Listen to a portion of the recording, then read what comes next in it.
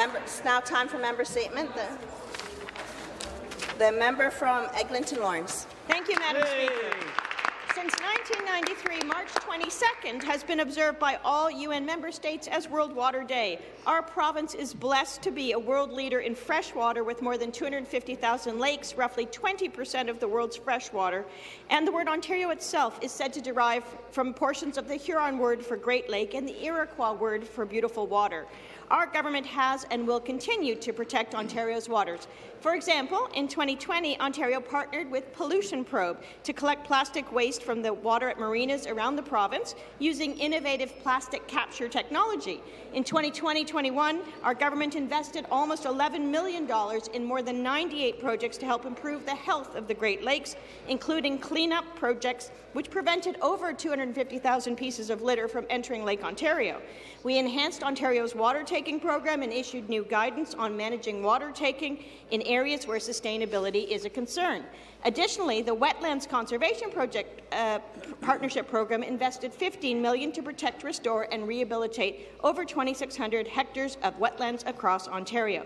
The Great Lakes provide drinking water directly to 60% of Ontarians. Ontarians' drinking water program framework received an A rating from Eco Justice Canada's Drinking Water Report Card, as it implements the most ambitious source water protection program in Canada, with some of the strongest protections available. On this day and every day, we will work to protect this great resource for future generations. I invite all members and all Ontarians to raise a glass to toast Ontario's fresh water. Happy World Water Day. For statement, the member from Mushkegowuk, James Bay. Merci. Thank you. Scat First Nation and the disappointing neglect they have been facing with the government for over 30 years. I was just up in Ottawa-Piscat last week with my staff to offer a clinic and meet with Chief and Council.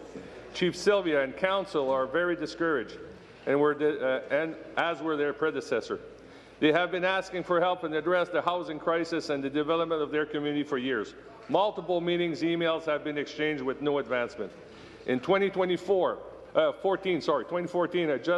joint task force was established with Ottawa-Piscat First Nation, both federal provincial government, to address their requirements. In 2018, the joint task force established a memorandum of understanding to govern their meeting. In 2019, a renewal relationship commitment was signed to ensure the advancement of working relations signed by the Honourable Minister Rickford, Mr. O'Regan, and Chief Ignace Gall. In 2023, here we are, in the same place with no advancement and nothing to show other than exchange of words. The community is currently landlocked, given its geographic disposition. There's only two ways for them to expand. Option 1, remove dispute on the road due to the De Beers mine. Option 2, relocate the airport. They're offering solutions so that they can expand their community and address their issues, yet it's falling into deaf ears.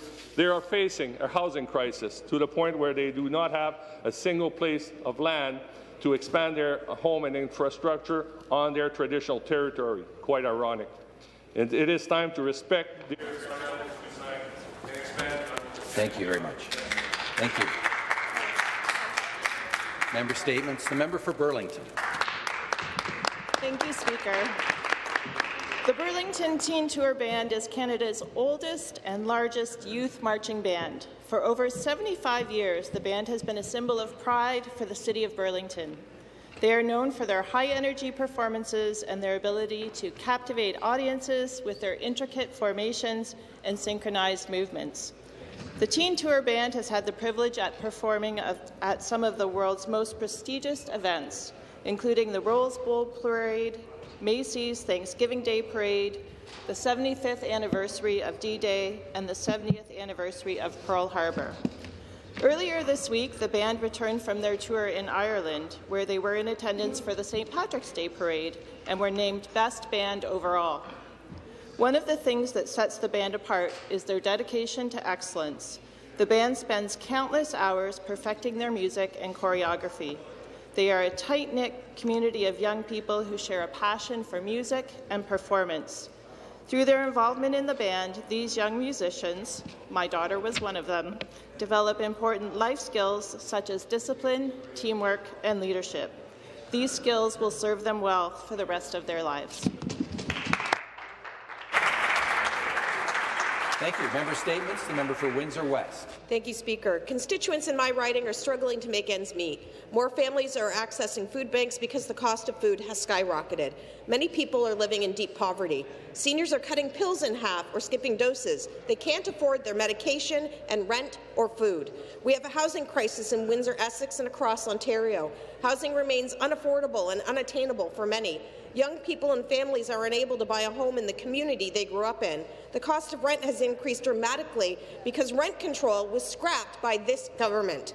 More people are experiencing homelessness, yet shelters in my community aren't receiving the funding needed to provide supports. The Welcome Centre Shelter for Women says that 61% of the individuals accessing supports are children and youth. The largest predictor of future shelter use is the children accessing those shelters now. Yet this government gives no thought to young people and their future.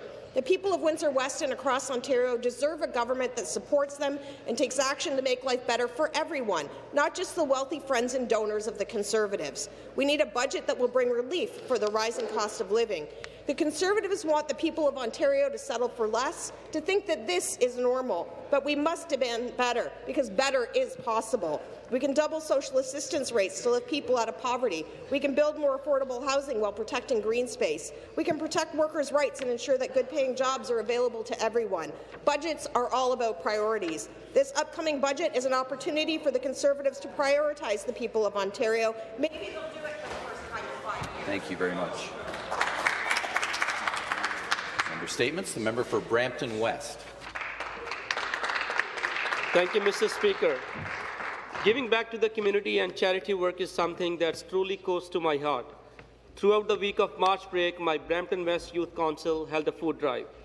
As we all know, food is a basic necessity of life, and yet there's so many people in our community who struggle to put food on the table every day. Fortunately, we have the power to make a difference. By donating non-perishable food items and volunteering our time, we can ensure that everyone in our community has access to healthy and nutritious meals. By coming together as a community, we can make a real difference in the lives of our neighbours. Mr. Speaker, I'm so proud to have such a wonderful volunteers as part of our team. Their willingness to help and their unwavering support has been instrumental in making this food drive a success. I would like to take a moment to express my heartfelt gratitude for your incredible efforts during our Brampton West food drive and all of those who helped out either by donating or volunteering. Thank you for making such an impactful change in the community through your kind actions. Thank you, Mr. Speaker. Thank you. Member Statements. The member for Nickel Belt. Thank you, Speaker. This morning I was on the phone with Jima Craig Nuchtide, the chief of Atikameksheng Anishinaabe. His people traditional territories are home to almost all of the mines in Nickel Belt, mine that plays a big role in this government upcoming budget. Jima Nuchtide and his council were invited to an information session on Bill 71, the Building More Mine Act. They put a lot of time and effort preparing for this information session, as Bill 71 will have a multi-generation implications for their people. Jima Nuchtide and his team were shocked when the government declared after the start of the information session that this virtual meeting would satisfy the government duty to consult First Nation on Bill 71. Jima Nuchtide said, and I quote, "I told them that consultation should have started when the proposed changes were first conceptualized so that we could truly participate in drafting legislation that directly affects our lands and rights." I agree, Speaker. This government has a duty to consult First Nations. Why are they not taking this responsibility more seriously? Why is it that this government seems bound and determined to continue to treat First Nation with such disrespect? This has to change. When will this government consult Atikameksheng Anishinaabe on the changes to the Mining Act? Member Statements. The member for Glengarry Prescott Russell. Thank you, Speaker. I would like to wish a happy Francophonie Day, not only to Francophones in Ontario, but Francophones in all the country. I would like to thank the Minister of Francophones Affairs. We received representatives from different Francophone organizations at Queen's Park. And I want to thank also my colleagues and that make part of a group of Ontarians that we call Francophiles. I also participated from an event, and I had the opportunity to gather with several Francophone representatives. Speaker, there were several activities to celebrate Francophonie, and we had the chance to be invited to the event hosted by the Lieutenant Government,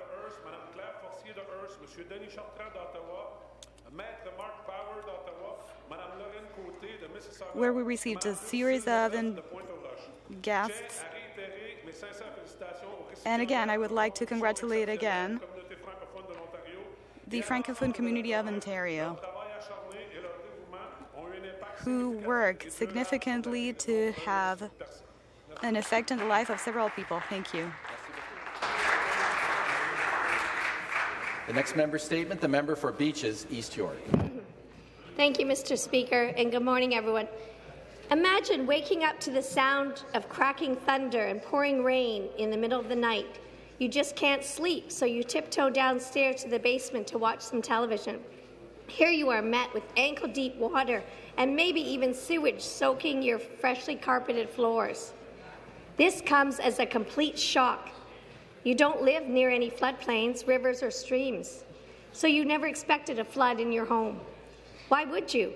You try your best to subdue the damage by using towels and sandbags, but there is nothing you can do besides wait for the downpour to be over.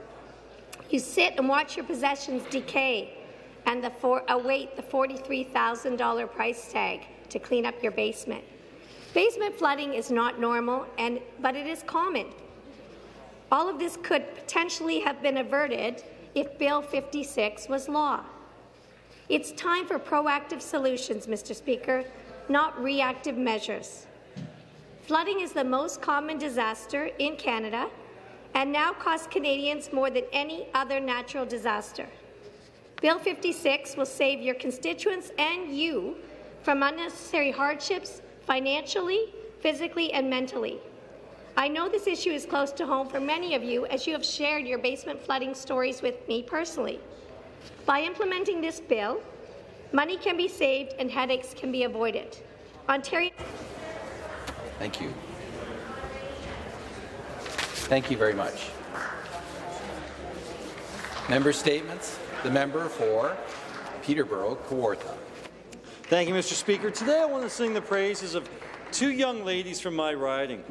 On March 5th, Tatum Hutchison and Taylor McCallum won the Ontario Youth Bowling Championship and will be headed off to Regina in May for the Canadian Championships. Speaker, these young ladies are only 10 years old. They're the youngest bowlers from Peterborough to win an Ontario Championship. And both Tatum and Taylor started bowling around the age of 4 or 5. For Taylor, this must be in her genes because she's following in her father's footsteps, who is also a former provincial champion. The girls have been bowling together for the last 5 years and have become great friends and partners. They attribute their success to collaboration, friendship, and the ability to not put too much pressure on themselves or one another. Speaker, that's a recipe for success that we can all learn from. Every Wednesday, they come down to Lakeview Bowl to practice. I know they're excited to represent not only Peterborough, but all of Ontario, and I truly don't want to put too much pressure on them, but Taylor, Tatum, I know I speak for everyone in Ontario when I say this. We are very proud of you, and we believe in you. No matter what happens in Regina, you are champions. From not only me, but everyone here in the legislature, good luck.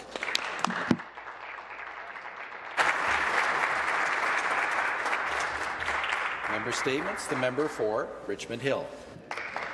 Thank you, Mr. Speaker. I rise today to appreciate the rich diversity in our Richmond Hill community. From celebrating the Winter Carnival to observing Nowruz and Ramadan, our community comes together to honor our inclusiveness. I want to acknowledge the Richmond Hill Winter Carnival that took place on February the 4th. Despite the frigid weather, our residents come together to celebrate the winter tradition and have fun. This is a tradition that residents in Richmond Hill have been celebrating for 54 years. Last week, I joined the Iranian community for various celebrations. I was happy to join Minister Parsa and Mayor Tom Marakis and guests to celebrate the second anniversary of Bill 271 to recognize the Persian Heritage Month. I also attended the ICTC Youth Foundation Nowruz event. Today marked the beginning of Ramadan. May I wish the Muslim communities in Richmond Hill and across Ontario the very best during this time of spiritual strength and personal reflection. Let us continue to embrace our diversity and working towards a brighter Ontario. Thank you. Thank you. That concludes our member statements for this morning.